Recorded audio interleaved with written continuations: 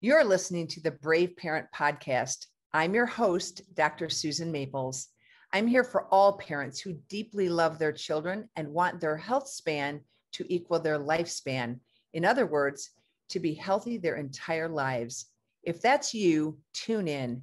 In every episode, we're grappling with contemporary issues that affect every child every day in areas that your doctors either don't know or don't have time to tell you. It's your time to be brave. Everyone, it's Dr. Susan Maples. Welcome back to our Brave Parent Podcast. I'm here with my very good friend, Lauren Eckert, who leads Burning Soul Press and is my book coach and a great friend. So thank you for hosting with me.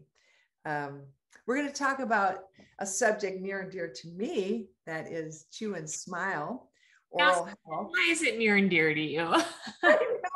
I know. I'm a bit of a health geek.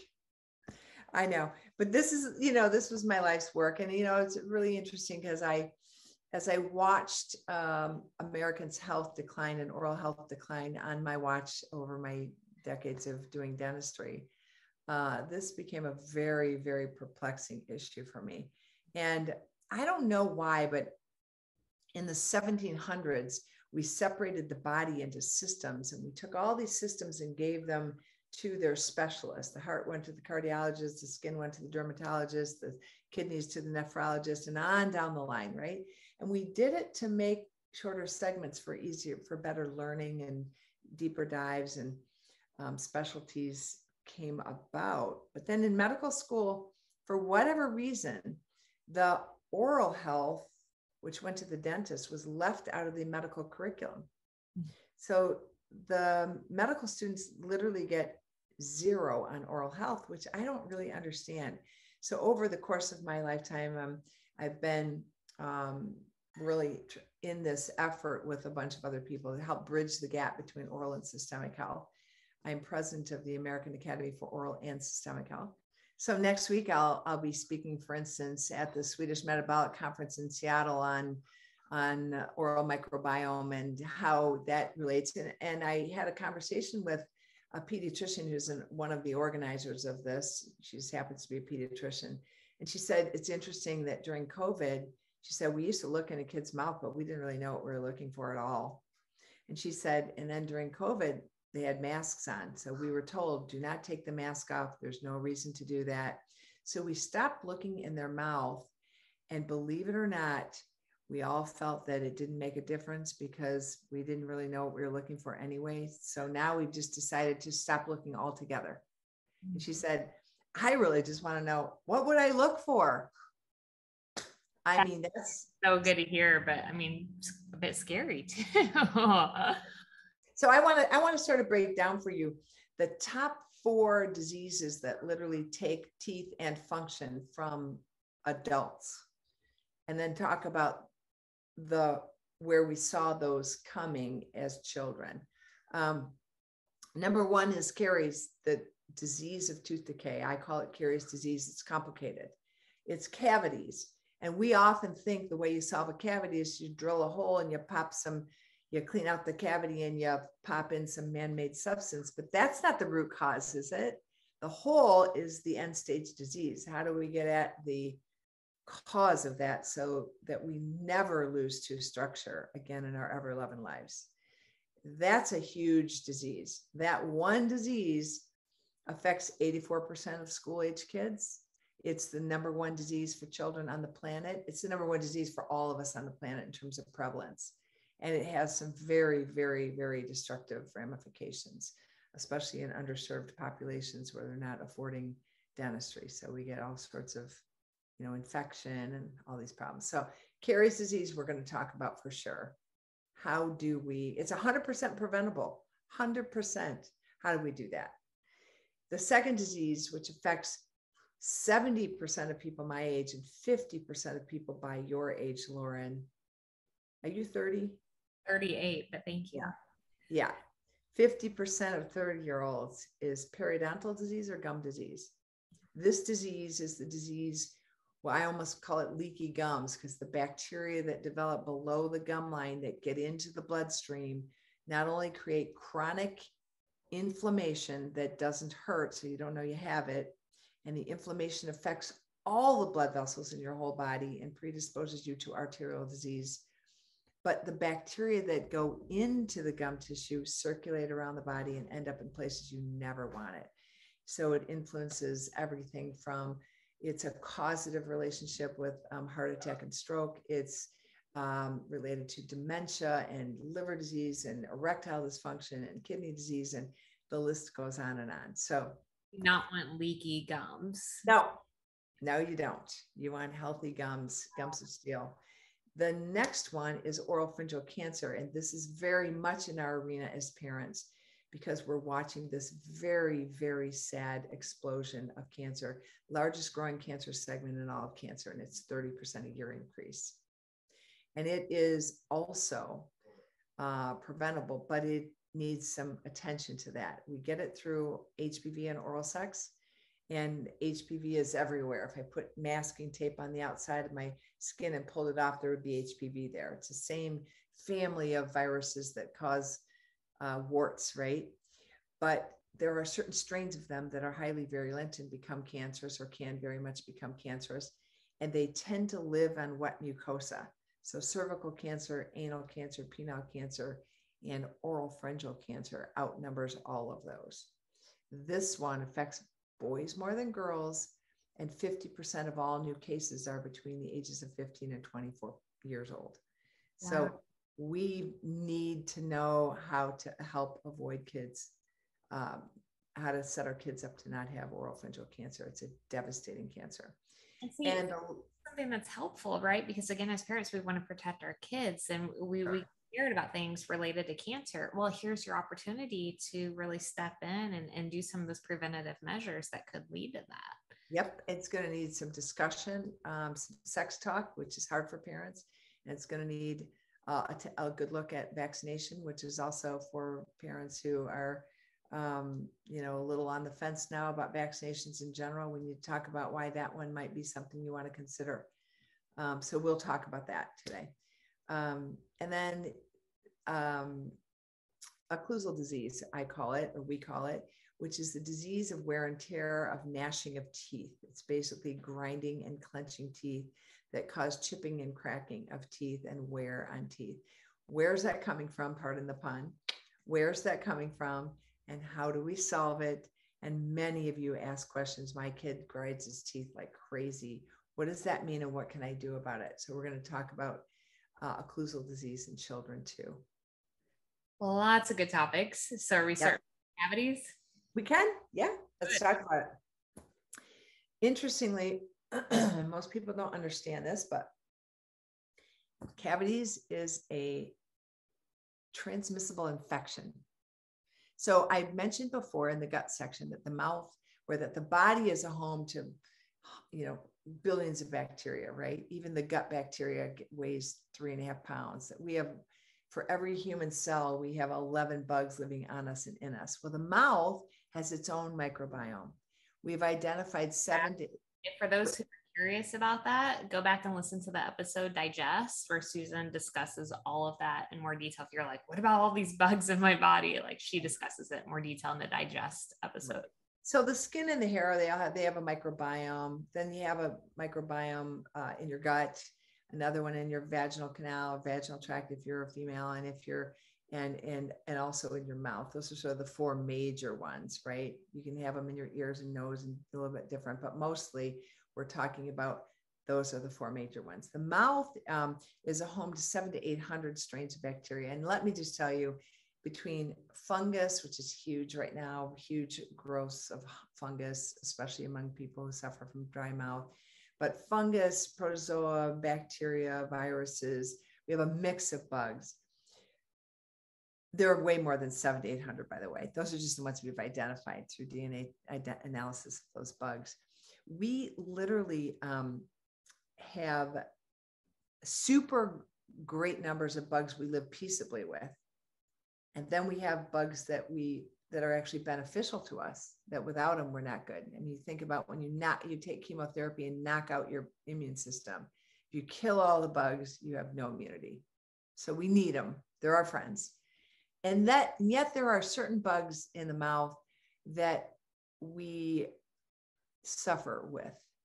And one of them is called Streptococcus mutans. We also have others like Lactobacillus acidophilus, but these are acid producing bugs. Strep mutans loves sugar more than we do.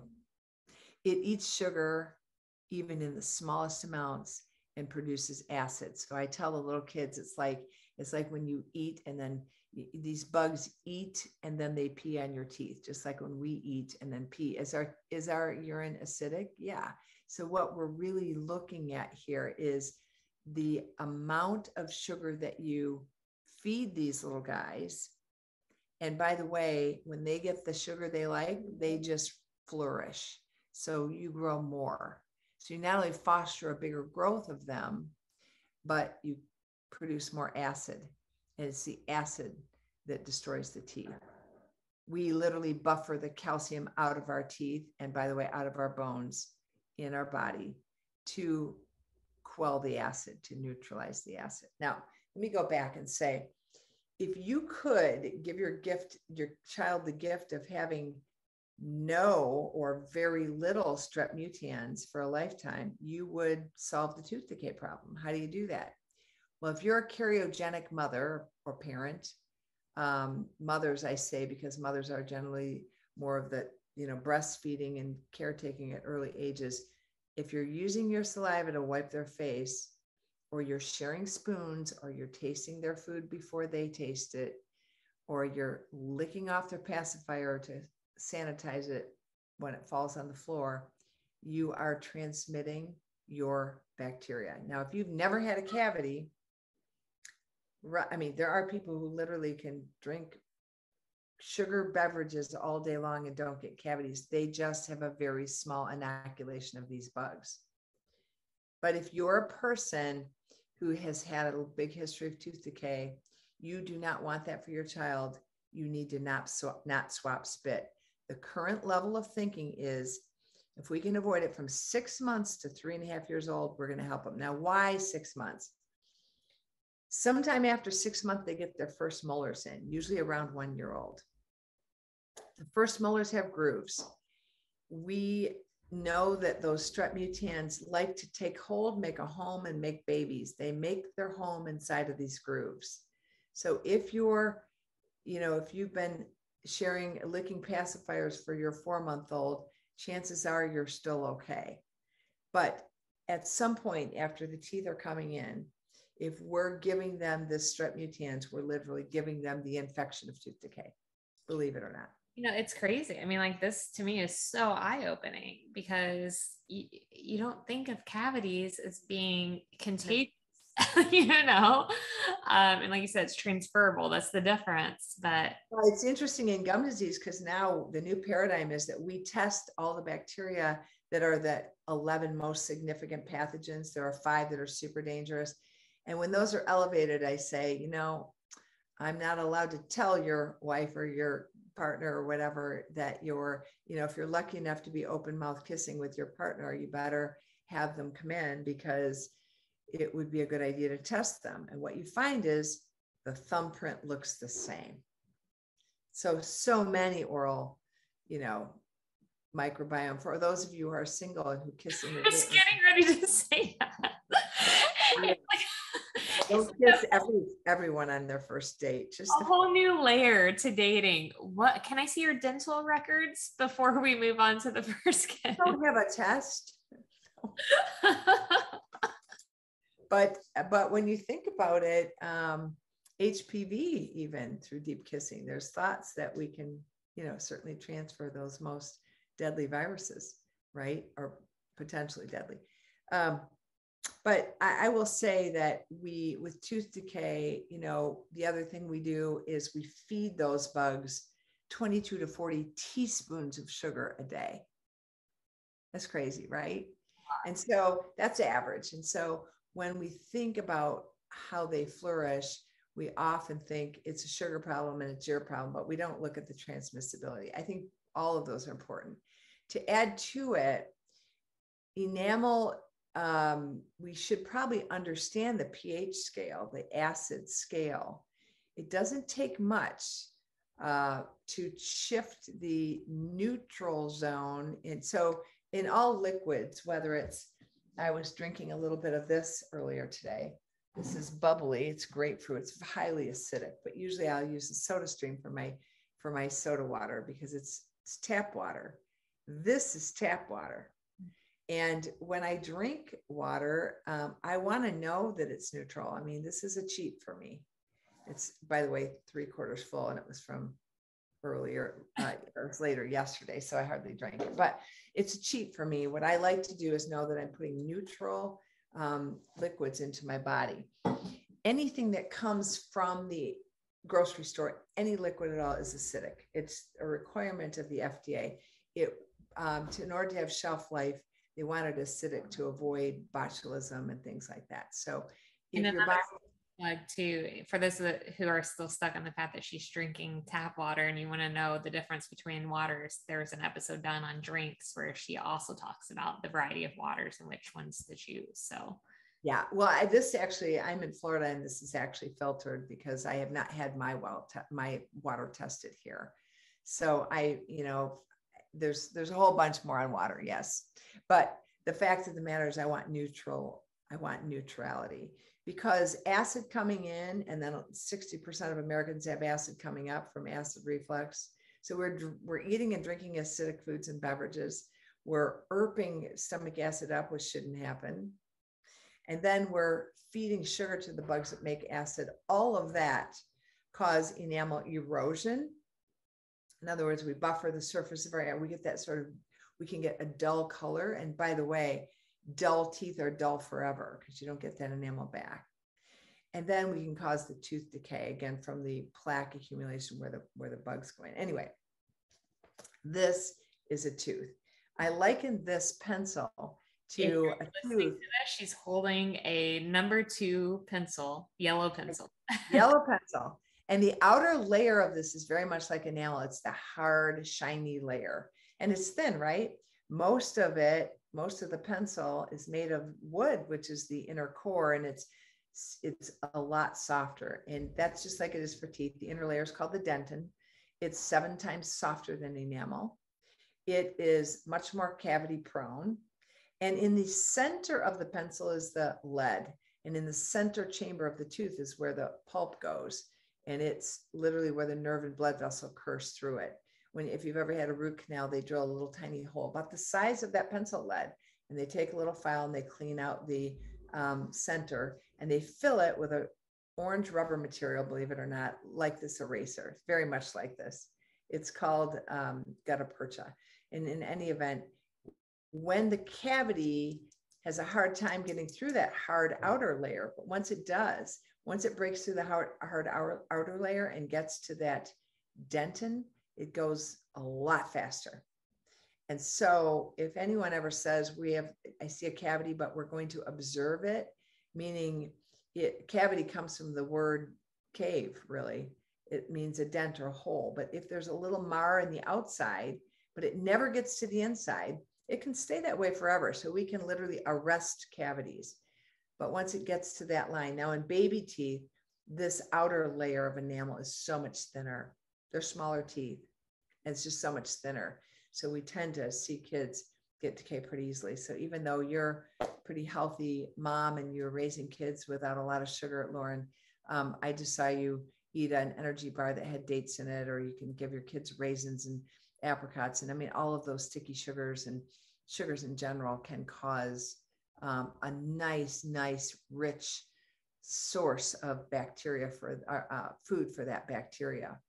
What we want to do is try to avoid frequency of sugar intake, which is, in this environment, it's hard because we teach kids eat when you're hungry, not when you're not. Snacking is better. I'm not so sure it is better when it comes to tooth decay, right? Because constant, even simple carbs feed bacteria bugs that produce acid. So snacking becomes a problem. Sipping is definitely a problem.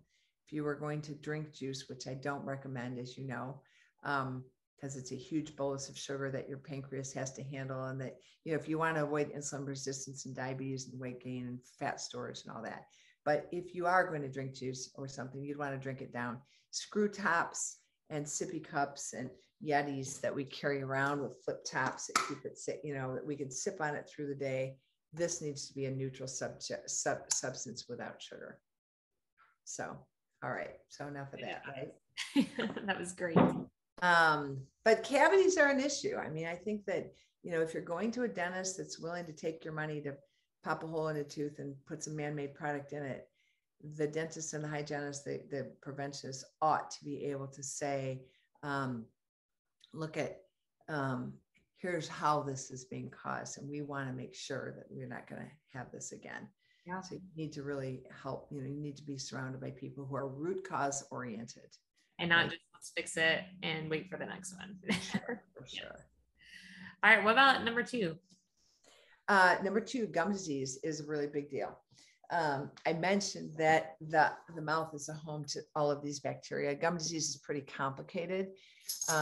Generally, it starts with a rich microbiome of pathogenic bacteria. How does that happen? Some transmissibility, some dry mouth that allows those to overgrow, some lack of oral hygiene, some just immunosuppression from other illnesses. So there's a lot there. But what we find is that the gums literally unzip and the bone kind of melts away. And while the teeth, back to the yellow pencil, used to be covered with bone, like a tooth is like a fence post in the ground, when the ground starts to slip away around the teeth, you're leaving a lot more of the root in the bone and a lot more of the tooth sticking out to function. We start to get loose teeth, drifting teeth, and you get a fetid odor because the gums are literally dying or rotting. So all of that is how we lose teeth, and it is super prevalent. We measure the amount of that gum unzipping with a little probe that measures from the top of the gum line down. And this is generally an adult onset disease. So we can see it sometimes in kids, but very infrequently. Usually it's gingivitis or red puffy gums without the underlying loss of bone support. It's by 30 years old, we really see this start to take place in kids that are adults that are non-smokers. If they're smoking, it can start usually in their 20s, and the bone doesn't grow back around teeth. I often say when I get to see God face to face, I'm going to be asking him a few questions about teeth. And they're all about teeth, right? Because I don't understand why we break a bone and it grows back everywhere else, but not around your teeth. Right. By the way, I don't really understand why we have those grooves in teeth either. That seems like a huge design flaw to me. You can't handle a date bar, for crying out loud. Sorry. Anyway, the answer back down if you go before I do. Okay. I would love it. Yeah. And there are a few more questions. And again, they're all about teeth. I don't know why the enamel is the only part of the entire ectoderm, including the hair, the cornea of your eye, your nail beds, your skin. Everything heals when you destroy it. So you get a bad hair job, or you don't like your nail color, or you split a nail or break a nail. It all grows back, right? Not your teeth. But I did figure out why, because I think that it's because teeth should last a lifetime and not dissolve. And the bone should stay around your teeth and not go away, because it is preventable. But we need to have our bodies in ideal health for that to happen, right? So gum disease is a real deal. It's very, very hard. The American Academy of Periodontics says that we really can't ever cure this. We can just sort of control it from time to time. So we tend to see it come in episodes when someone has it. I call it the peri-go-round. Around and around and around. And yet I do believe, and we in oral systemic health believe, it is conquerable. It's just that you need to look at the root cause and shift not only the clinical manifestation, you need to shift to get nice, tight, white gums that are not red, puffy, and don't bleed ever when you brush or floss or get your teeth cleaned, to also shift the microbial profile to one that is health. And we can only do that by looking at the bacteria. And so in order to do that, we also have to have the patient who is not diabetic, because hyperglycemia won't allow us to achieve that. And gum disease, by the way, doesn't allow them to achieve good glycemic control either. So that's what we call a bidirectional relationship between diabetes and gum disease. Smoking is definitely, killer. Obstructive sleep apnea, which we've talked about a lot. Lack of sleep causes the inability to heal, and so the progression of this disease. Inflammatory foods and foods that they're sensitive to can really create a problem. So there are a whole host of things we look at for adults. How do we prevent gum disease in kids? One big way is to teach them the importance of health in their bodies, and also oral hygiene, which is how do they control plaque on a daily basis? I mean, they're born without any fine motor skills or coordination. And if they're lucky enough to be normal neurologic development and they develop fine motor skills, and by the way, we know by the way that baby-led weaning, where they start to wean themselves from breast milk by eating real food, they're using their fingers to pinch and squish the foods as well as their gums. This also allows earlier motor skill development. But when we're teaching them how to brush their teeth properly, we are also then progressing at some point to be able to learn to use dental floss properly. We typically forget that part because kids don't suffer with gum disease, and we don't necessarily believe that flossing reduces cavity risk. The flossing is there to reduce the risk of gum disease, to have nice, clean, healthy gums. And what we know is that it does nothing more than the toothbrush. It's simply a way to mechanically scrape the side of the tooth to get the plaque off, to allow those bugs to be surfaced to oxygen. Because if left uninterrupted, the deeper they get in the plaque layer, the more they become anaerobic or oxygen. They flourish. We get different strains of bugs that live without oxygen, and those are much more dangerous. So we need to disrupt the plaque layer every day. And we need to teach kids how to do that. Yes, absolutely. So they can avoid it, right? Absolutely. And there are a lot more, I feel like, of those like unique little flossers. Like we have the dinosaur teeth one, right? And it just makes it more fun for them because they see it as dinosaurs kind of eating away. Absolutely. Absolutely. On the other hand, I love those flossers, but they, again, oftentimes we use them to click, click, click. I call these plunkers.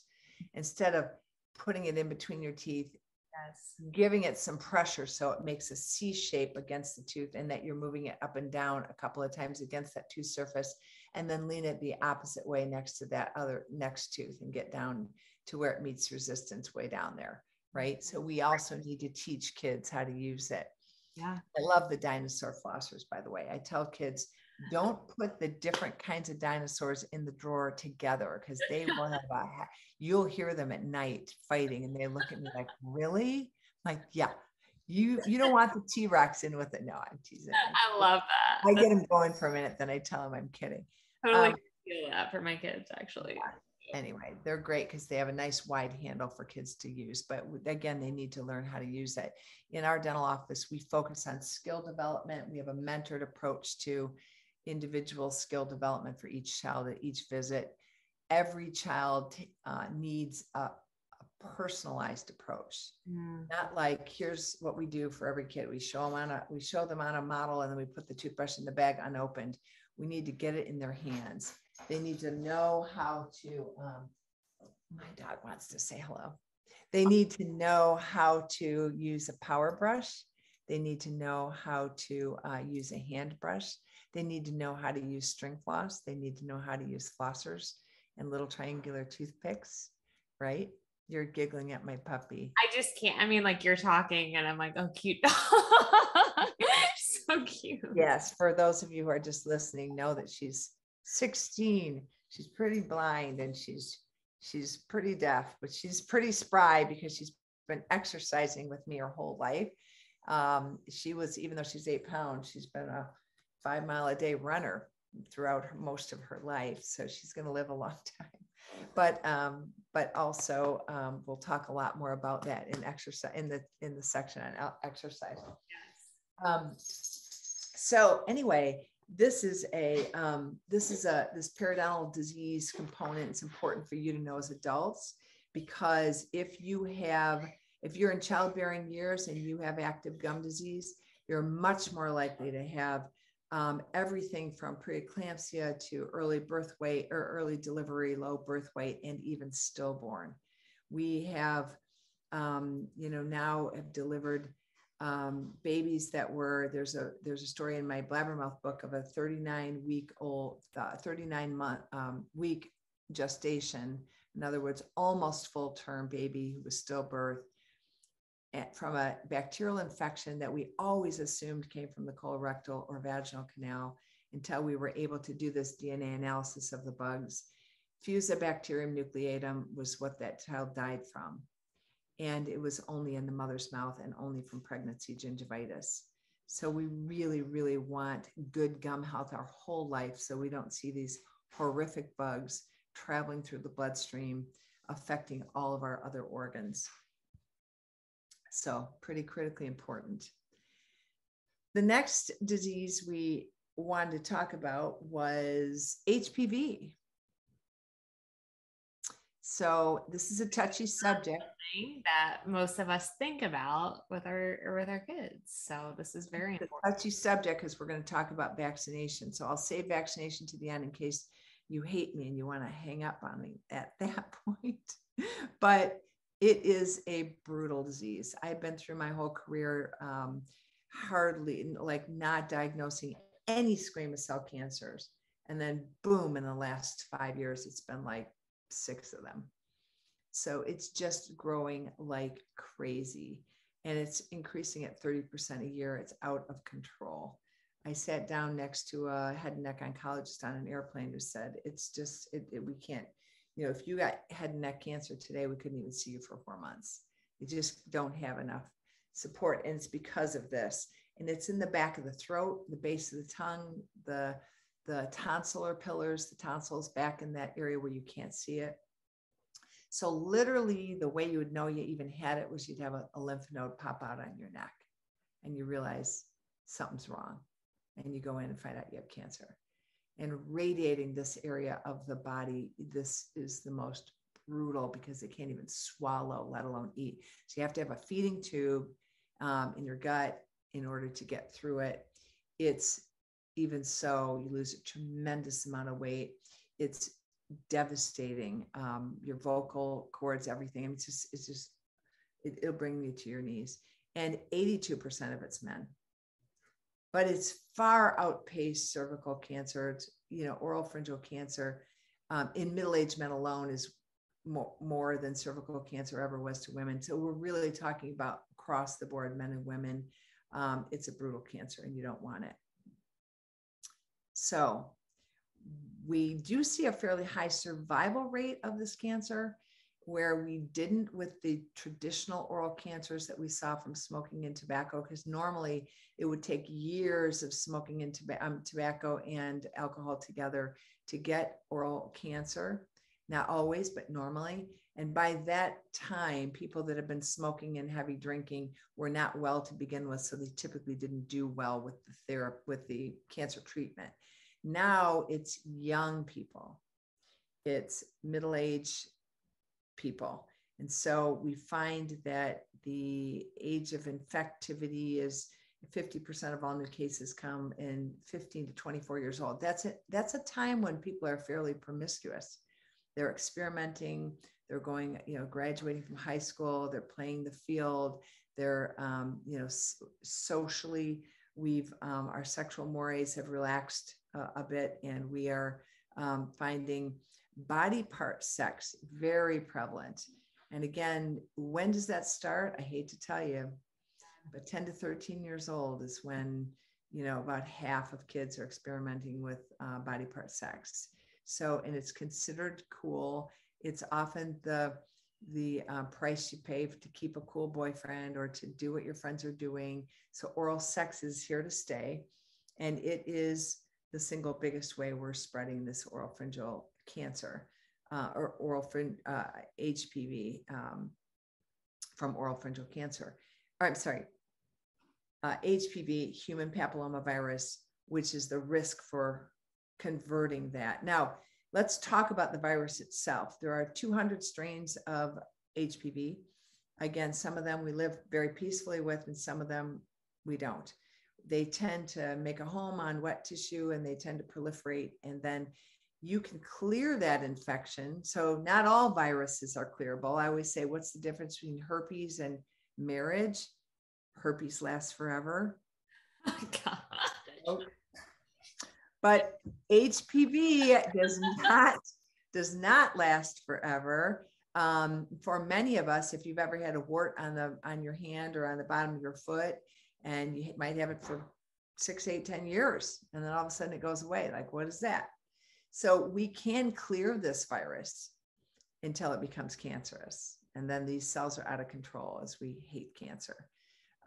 So when I'm able to test for HPV, because we can test from a single drop of saliva, we know what's there. I want to say to somebody, you got HPV, you're at risk for cancer. We really need you to take good care of yourself. Stop treating your body like a rock star and pounding drugs and alcohol and lacking sleep and eating, food out of a box in a bag. Like, really need good nutrition, good water, good sleep, no overdoing substance. Put your body in a state of optimal healing for a year. Let's see if we can get rid of this. Because when we test again, if that same virus is there, we know we're at higher risk of HPV.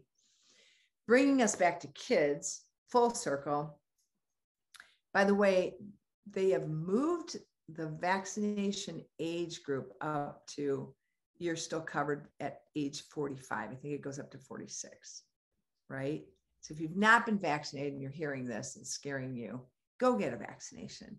If you're over the age of 46 and you're single and you're concerned about it, because oral sex is here to stay. But if you're concerned about it, I think it would be a wise move for you to pay for it. Pay for the series of 3. It might be $1,100. It's not cheap, but they moved the age up from what was originally 18 for boys and 26 for girls, because we thought girls were the bigger risk factor because of cervical cancer. Then they made it 20. I think originally it was 20, then it was 21 for boys, and then it eventually was 26 for both, and then ultimately they've moved it up to 46 just recently in the last 2 years. So we can get our 10 and 11 and 12-year-olds vaccinated with 2 doses that cover 9 strains, the Gardasil 9, which wipes out the risk, wipes out the risk factor, wipes out 76% of your risk for oropharyngeal cancer. So it's not 100%. It's not 100%, but 76% reduced risk of getting an HPV infection, which is pretty big. And it's the 9 most what we call oncogenic or cancer-causing strains. How many of these strains can cause oropharyngeal cancer? 26 of them have been linked to oropharyngeal cancer. Wow. Yeah, it's crazy. Mm-hmm. But we do know that HPV 16 and 18 are the most prevalent. And then again, the 9 most prevalent they've put into this vaccine that wipes out 76% of your chance of getting HPV cancers that cause penile, cervical, anal, and oropharyngeal cancers. So it's really I think it's that great. High at the same time. What's that? It's one of those things where I'm like, okay, 76%. I want 99%. I know. Oh, that's terrifying. But that's why, Lauren, we need to have conversations with kids. Oral sex isn't safe sex. Yeah, absolutely. Absolutely. That there are other concerns to be aware of than just, yeah, I totally agree. Oh gosh, 4 and 6 here, children. It terrifies me, but I know those conversations. In my first book, Blabbermouth, I wrote a chapter called Oral Cancer from Love and Other Drugs, because I was trying to add in the tobacco and alcohol in that section. But it is true that we'll do anything for love, and yet, we're taking a risk. And so obviously in a culture where people don't necessarily meet early and bond for life, it can be a little bit daunting. So definitely we want kids to be at least armed with some defense. So there you go. Absolutely. Well, that brings us to occlusal disease, the disease of grinding teeth. A lot of parents want to know, my child grinds their teeth. Why do they do it? And how do I get them to stop? With adults, we typically for years protected their teeth with a bite splint. And by the way, not all bite splints are created equal. Many of them, if you're buying them over the counter, they're chewy. They cause increased stress and strain on the muscles and joints, even though they may be protecting your teeth. If you haven't solved the clenching, grinding problem, let me tell you, you're going to develop some other issues from it. So we really want to get at the root cause of it. And if you do end up with a bite splint, we want something that will deactivate the muscles so you're not clenching and grinding so much. I write in the book that back in the day when I was studying TMJ, oral facial pain, and extreme facial dysmorphia, I studied with a guy named Parker Mahan in Gainesville, Florida. And he was an amazing teacher and a big influencer on dentistry. And he introduced the idea that a lot of pediatric bruxism, grinding, was from pinworms. Pinworms are an intestinal parasite, and they're very prevalent, and they don't follow a necessary social economic, segment. They're prevalent in different areas of the country. And they're still very prevalent today. And they literally take their head through the anus and lay eggs there. And generally it's at nighttime. And that irritates the anus. And so that itching causes tooth gnashing. And I was like, you've got to be kidding me. So for a period of time, I literally taught parents to spread their kids' butt cheeks, to take a sample and take it into the pediatrician. So I say this with tape, right? The tape, masking tape, that's right. And it's still prevalent today. I talk about the prevalence in here, but I say this because there are lots of different sources of bruxism. If your child's taking medications for anything from depression, anxiety, ADHD, things like this, there can be a side effect of tooth grinding. We also, it can be from, just eruption, discomfort. But we tend to think the number one cause of this today is from sleep-related breathing disorders. And we think it's from, the fact that they're grinding their teeth to open the airway to breathe better. And we see this in adults too. You see the pattern of teeth where they're worn and they bring them together and they make literally a Loctite pattern in the front of their mouth where they fit together so well. And you go, you're doing this. They're like, I'm not doing that. Well, you're obviously doing that. It's probably at night, because we know when you give like CPR to someone, you're tipping their head back and advancing their lower jaw to get the airway open from the nose so you can blow some air into their lungs. That bringing the lower jaw forward opens up the back of the throat, opens up the airway. So if they naturally posture forward or even forward and to the side, it's typically to get air. And so that's, again, another sign of that, that we want to pay close attention to.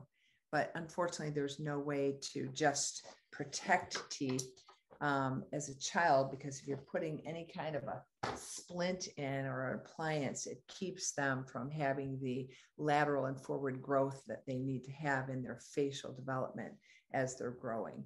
So we really don't want to put a lock on that. It's like binding binding feet in the some cultures that bound feet to keep the feet small, right? You don't want to bind their bones. So that's an issue. Susan, this is all of these, right? It's one of those where it's like, be aware of this, be aware of this, be aware of that, be aware of this. I mean, and it's so good to have that awareness, again, so you can be proactive, you can take those early approaches.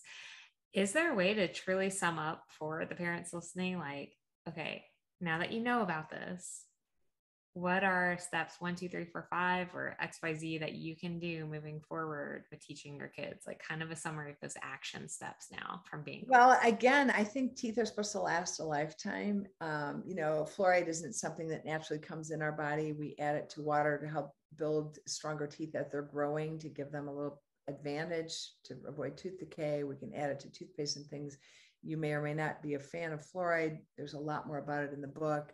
There are things that we can do for all of this, but the best way to do this is to live bravely, be different from your neighbors, focus on health. This whole area is supposed to stay healthy and last for a lifetime. And the fact that 84% of kids already by the fourth grade have destroyed tooth structure is a wake-up call. It's the canary in the coal mine. It's what the heck are we doing to our bodies, right? We need to think about, again, even if you go back to the facial development problems, like go all the way back to breastfeeding, if you can, to, baby-led weaning. So they literally have to chew their food, not suck it from a pouch. We need to pay attention to how we're supposed to be. And I think that's what this entire book focuses on. So I think there's a whole lot more in Chew and Smile in the book, obviously, than what we were able to talk about today. But the idea is know what you're doing and find your resolve to do it, even if you're the weird family on the block, right? And buy the book, by the way, for your kids, cohort, you're the parents of your kids' friends, so they don't feel like the weird one. Yeah. But I do think it's super important to learn all this stuff and to see it from a different perspective. We've just lost our way. And, the basics are here, but I mean, we're living in a very complicated world. If you're going to eat from a box or a bag, you're going to know that you're harming your body in some way, but how can we do it better? So. And like you said, every piece, right, connects with another. And that's why it's so important to go back and read Brave Parent from beginning to end, because it is truly all those pieces and how they work together to be preventative, to set your child on the best. And I think one more thing is make sure you're surrounding yourself with healthcare practitioners, partners that literally partner with you and help you learn. Healthcare providers come in and do something for you. That's great. But what about people that are helping you raise your family, that you can ask good questions and get good answers, that they pose good questions for you, that they challenge you a little bit to be healthier and to learn more about where things are like this are coming from. If you find that your kid's suffering from cavities, for instance, and you learned more in this podcast than you've learned all the time that you've been bringing them to the dentist, you might be with the wrong dentist. I hate to say that, but find people who partner with you, who help you learn about health, and avoid seeing them for sickness. Yes. Right? Yes, 100%. I mean, yes, Susan, you're Susan and you're unique, but you also work with a lot of other practitioners across the board who are as passionate, as aware as you are. Yes, I do. Yes, I do. So there are people out there. You just have to be active in finding them. People who consider it their privilege to partner with you. We don't get paid for that. We don't get paid for education. No. Not in our culture. Maybe someday we'll get paid for prevention and education. Not in our culture. But people who do this because it is their privilege and honor to help you be healthy, not just to treat you when you're sick. Those are the kind of people you want. And those usually are continual learners. So absolutely. Anyway. I know that was a filled episode, but if you have any questions for Dr. Susan Maples and you're watching on Instagram or Facebook, please feel free to leave them in the comments and she would be happy to respond. And thank you again for joining us for today's episode. We're going to be back for another podcast that will sum up all of season 1 with the podcast on move or exercise science. I'm really excited about that. Yes, be sure to join us. We'll see you next time. Bye, everyone.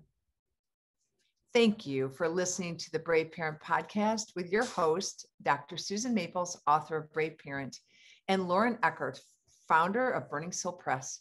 Be sure to leave a podcast review and grab your copy of Brave Parent on Amazon or Audible or wherever you prefer to buy your books. Bye for now.